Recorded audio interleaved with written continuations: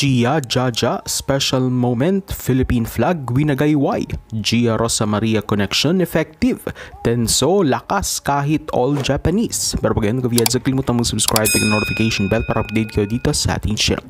Special moment nga ang naganap matapos na sa pambihirang pagkakataon nagkatapat ang dalawa sa pinakamahusay na Pinay volleyball players natin sa Japan V-League na sina Jia-Jaja Santiago at Gia de Guzman na mainit na tapatan ng Denso ADBs at JT Marvelous. Isang nakakamanghang reverse sweep na ang ginawa ng Marvelous kontra sa palaban na Denso team sa loob ng kanilang 5 thrillers set face-off sa mga score na 23-25, 23-25, 25-16, 25-21 at 17-15 upang manatiling undefeated sa torneo with 5-0 record. Nakamanghang aksyon ang ating nasaksihan matapos na lumaban ng husto ang Denso team kontra sa full force ng JT. Imagine, halos pinanatili ng ADBs ang All-Japan starting lineup na umepekto sa kanila all throughout the tournament. Sila lang ang team sa V-League ngayon na hindi nilalagay bilang starting players ang mga imports nito na sobrang crucial decision para sa coaching staff given the fact na napakalakas pa ng kalaban nila in JT Marvelous.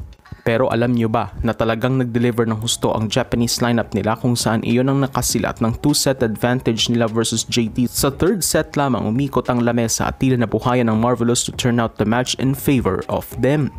Ang ating kababayan na si Gia de Guzman di pa rin starter ngunit nakatikim naman ng court time sa third and fourth set. Kabilang dito ang napakahusay na connection nila ng kanyang Brazilian import na si Jia-Rosamaria Montebellear.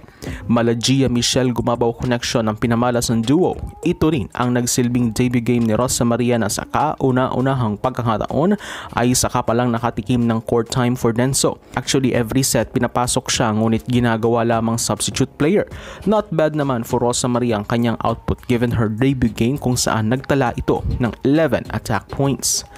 Si Minami Nakamoto talaga ang bumuhat sa Denso bakit muntikan nilang ma-upset ng JT with 19 points from 70 attacks and 2 aces. Sa pag naman ng JT, binuhat ito ni Annie Drews with her 30-point explosion from 28 attacks and 2 blocks, still retaining the best scorer award as of date. Si Jia-Jaja, siya naman ang nanguna sa net defense ng Marvelous, delivering 4 impressive kill blocks from her 12-point output. Makailang supalpal ang natamo ng Denso spikers sa tall, towering block ni Jia-Jaja.